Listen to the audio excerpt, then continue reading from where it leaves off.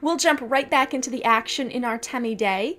In the last chapter, this Colortrue Pearl Mermaid Norn right here made her way into the past seas towards the home of these banshee hydralisks. They're very vicious Grendels, and she's not in a very good situation. They were asleep just a little bit ago, but they are now awake. It's not looking too good for her. I'm still holding out some hope that she'll survive, but you can hear it's a lot of slapping. Swim away! She has a chance to run, but she's not moving, which is not good. They're distracted. She just has to move away. But it's not looking good. I think she's just given up. This is awful. I was hoping that she was going to get out of this, but it's just a lot of slapping. I don't know if we want to stick around for this. In fact, I think we're going to run away if it doesn't... Because she's not moving. She's not putting up a fight. I think we've had it. We're heading over here for just a moment, because if something happens to her, I don't think we really need to see it. Well, we actually have an indication that there's a pregnancy. Okay, the oddest thing just happened. See this? This is opalescent striata. She just became pregnant. Out of all of the strange things to happen. And our Norn does have a chance to get out of here. I don't know if she will or not, though. To see, I just wanted to open this up real quickly. And we'll close that again. She's going in the wrong direction, though. There's an elevine located over here. It's sort of hidden. That's her only escape from here. And I highly doubt she's going to be able to kind of coexist with these two banshee hydralisks. So far, she's actually okay. But we know that won't last for too long.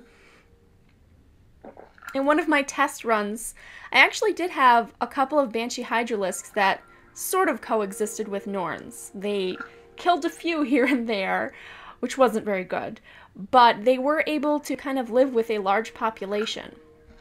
But I feel like two Grendels against one Norn is not a good situation, and they're awake again. And a slap. Not a good sign. She's moving, but not fast enough. And in here, again, I'm not a big fan of the violence in creatures, so we'll run away from there and try to find something a little happier and hope for the best for her. Looks like we have another pregnancy. Periwinkle-Solidae. And if I knew who that was, that would probably be good. My guess is she's going to be in the deep abyss. No, she's literally right in front of me, and it's another Grendel. Typical. I always miss these things. Well, that's good. We can definitely have some more Artemiidae Grendels. I think I mentioned before that they're actually very nice. They can coexist with everyone else. Although these two are kind of doing their own thing and kind of making their own home. But that works. Back in the deep abyss, there really isn't too much going on in this room. And I can't really complain because at this point, a lot of these Norns and Grendels are reaching older, they're getting older. They're in old age now, so we don't have as many eggs to collect. And my rule that I'm trying to follow is that, oh look, she's actually surviving still. But as I was saying, the rule that I'm following here is once a male and a female have passed away, their eggs will then be hatched for the next generation. She could make it. You're close to the elevine. Could you actually survive this? It'd be great if she could make it back to the deep abyss. For now, she looks like she's okay. Don't swim that way.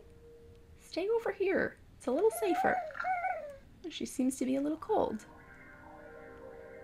Well, cold is better than being slapped. Oh, but she's swimming back towards them. It's not a good sign.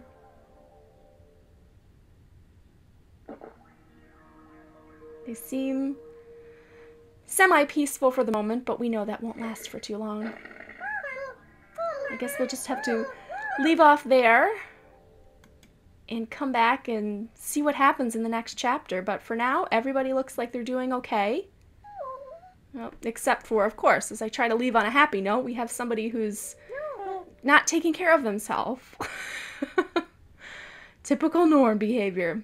But for now, we'll leave it here on this fairly good note. And make sure to check back soon. I'm sure we'll have more videos.